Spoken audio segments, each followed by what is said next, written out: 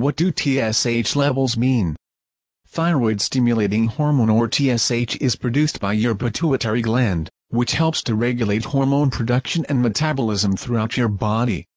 A TSH test helps to determine whether or not the thyroid, a small gland in the throat, is functioning correctly.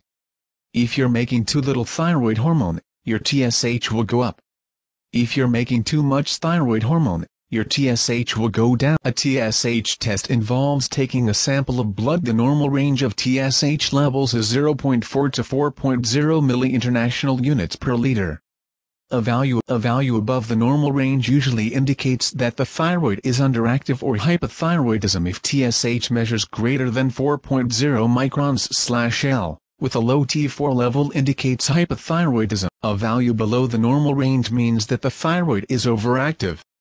This indicates hyperthyroidism. TSH level that is slightly low, that is range between 0.1 to 0.4 micro-IU/ml. Thyroid problems are usually easy to manage with medications.